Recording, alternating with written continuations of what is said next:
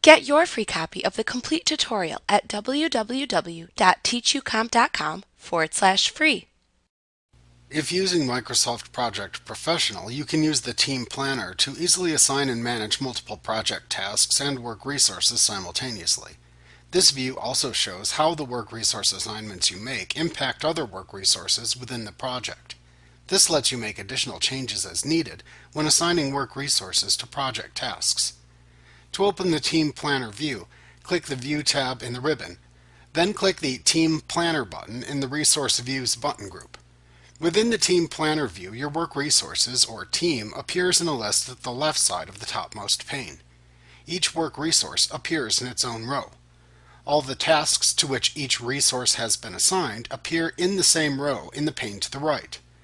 Note that tasks that don't have a start date or an end date, called unscheduled tasks, appear next to the resource name within the left pane. The bottom pane shows tasks that have not been assigned to any work resource. As you assign and manage project tasks using this view, the colors of the tasks show the status of the tasks. Tasks that have actual work completed show the actual work in a dark blue color. Uncompleted work appears light blue. After a task is 100% complete, it cannot be moved using the Team Planner.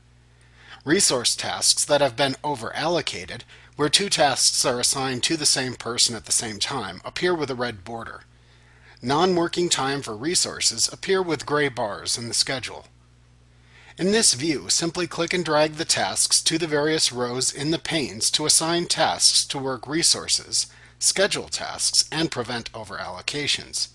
You can click and drag a task vertically to assign the task to a new resource row, or to assign and/or schedule an unassigned task. When you are dragging unassigned tasks into the top pane from the bottom pane, if you drop the task into the right pane for a resource row, it is assigned to the resource in the resource row, as well as being scheduled. If you drop it into the left pane for a resource row, the task is assigned to the resource but is not scheduled. You can schedule any unscheduled tasks for a resource row by dragging the task from the left pane into the desired scheduling period in the right pane for the resource row.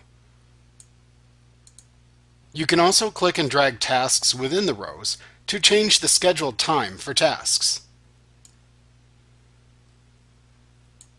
If you want Microsoft Project to automatically resolve task over-allocation in the project file, click the Format tab of the Team Planner Tools contextual tab in the ribbon. Then click the Prevent Over-Allocations button in the Schedule button group. This is a toggle button, so you can also click it again to turn this feature off if desired. When enabled, this feature prevents Microsoft Project from over-allocating tasks to resources as you click and drag them around in the view. Also, if there are any existing resource over-allocations in the project file when you click this button to turn it on, Microsoft Project automatically resolves the resource over-allocations by moving the scheduling of the tasks for the over-allocated resource. Like what you see? Pick up your free copy of the complete tutorial at www.teachucomp.com/free.